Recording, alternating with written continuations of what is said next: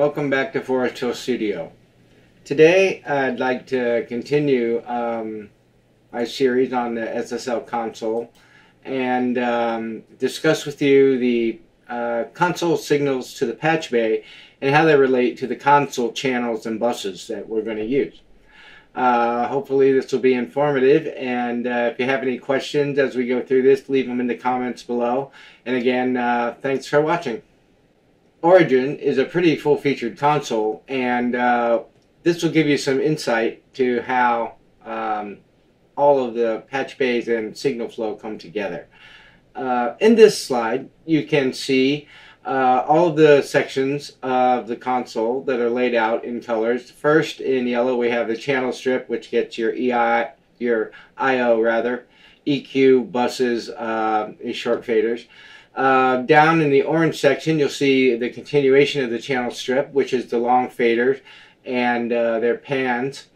In the console main section, shown here in red, you can see how the AUXes and the group inputs are tied into the main stereo group outputs in blue, and you can see where each of those things show up on the console.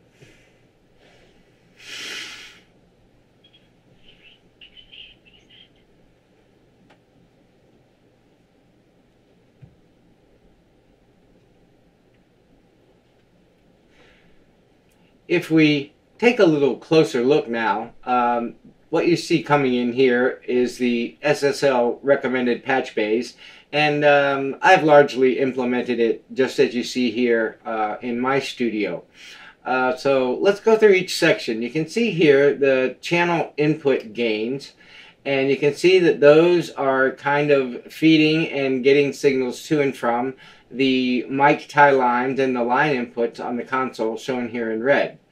Going a little further along, you see the monitor controls, which is next down in the channel strip, and those are connected to my DAW outputs and the monitor inputs. These are what get our signal back from the recording device, whether using a DAW or a multi-track, and get those into and out of the console. Next down, we see the long fader of the channel strip, and basically here we're showing that the long fader send and return inserts are mapped to this area of the patch bay. Next down, you see the short fader section of the channel strip, and those are of course connected to the patch bay short fader inserts. And the long and short fader inserts allow us to put effects on any channel, and we can patch through to those in any manner we see fit in the patch bays. Next down, you will see the direct outputs and DAW input section. These are where your DAW gets fed from the console, recorded lines coming in, and again here it gives us full flexibility to patch things in and out of those as we see fit. Next up at the top, you see the stereo group outputs.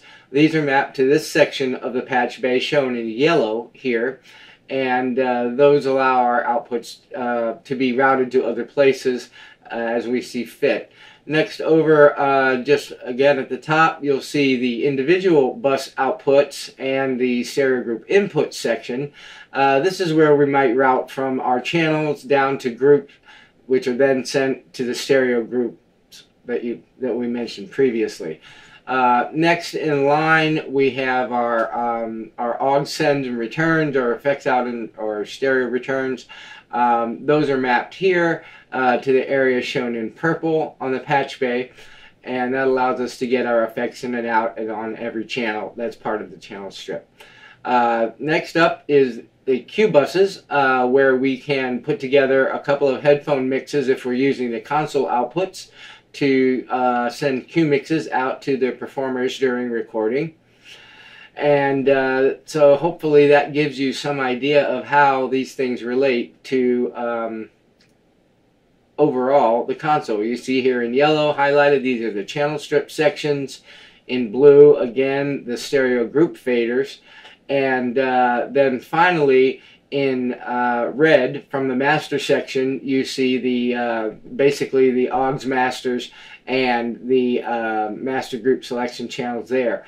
And hopefully that will give you some insight to how all of these controls on the console feed each segment of the patch bay. And later, next few slides, we'll show you how a few examples of how all of this works together to take care of some common tasks. And of course, you'll have to come up with hundreds of others on your own, but it really does give complete full flexibility into using it. Here in this scenario, we're using the channel long and short fader insert, for example, for an external effects box used on a single mono channel. For example, if we had a DVX compressor on the bass guitar channel, you can see here that it's routed to the channel 1 long fader insert send, over to DVX 160, and then from the DVX 160 back.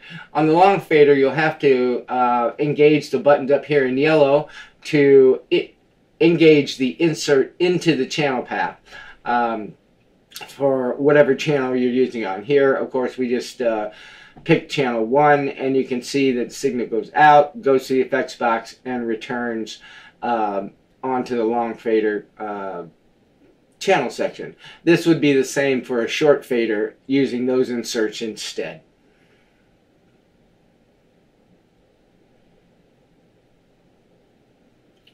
The next scenario that we'll look at, if we had a channel microphone tie line, basically maybe we want to use an external preamp and route that back to origin instead of using the origin's internal preamp. We would route that out. Basically, we would take the tie line, we would route that out to the ISA input, ISA preamp input, and then bring it back into the mic or line input, depending on what you were using, of the same channel 1. And you can see over here the section that was used for doing that. The next scenario here, we would have a monobus output to a stereo group input for one or more channels routed to the origin. Monobus 1, for example, then routed to stereo group 1 and 2. You can see up here where we use the basically the mono channel and grouping to group 1. We would patch that monobus output over to our digital delay, and then being a mono channel, we would bring the stereo channels back to group bus 1 and 2. And then, as you'll see here, coming up in a second, we go from that monobus output down to the stereo group input 1 and 2. So again, just to reiterate, we go from the mono group output up there, number 1. We run it to our effects box. We bring the stereo returns from that effects box back to the group 1 and 2. That way we get the stereo effect of whatever. You might use this, for example, if you had a drum bus put together, route everything to the mono group 1, run that out to your stereo effects, bring it back in on group channels 1 and 2.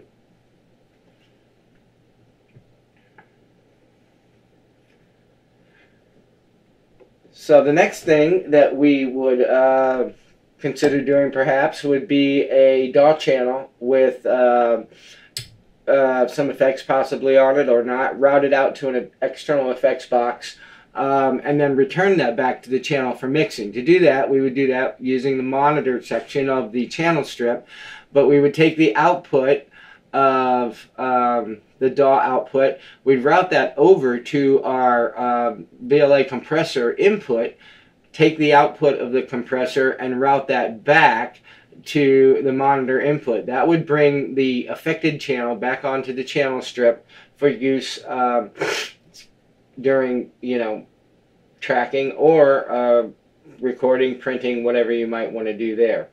The next section, scenario E, we would take a Q bus or buses and route them out to the foldback or studio monitors for the performers out in the live room, for example. Here we're taking Q bus A outputs, we're routing them to foldback 1 monitor inputs, and that will allow either headphone mix or out to monitors in the studio, wherever whatever's connected to Foldback 1. Or in the same section, you could easily just as well use the studio monitors. But this is the control on the console that allow you to send out to those output buses, and you can do panning there and post, fader, whatever you need to do to adjust that to your own needs.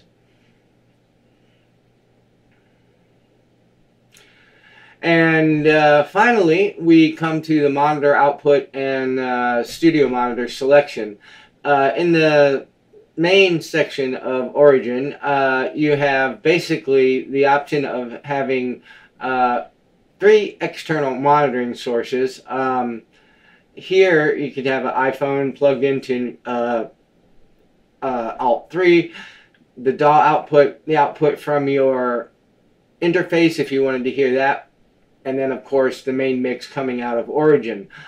Each of those can be sent to 4 locations. First one is a set of headphone mixes with a volume control there. External 1, 2, and main for several sets of speakers. Up there in the yellow box, you can see the external monitor level adjust allows you to adjust alternate monitor 1 and 2 to the same level as the main, so that when you pop back and forth between your monitors, you get the same level. So hopefully that gives you some more insight to how the console controls work and how signals get to and from the patch bay, how you control monitors within your studio. If you have any questions, feel free to leave them in the comments below. Again, we're really enjoying Origin here in the studio and having good success with that.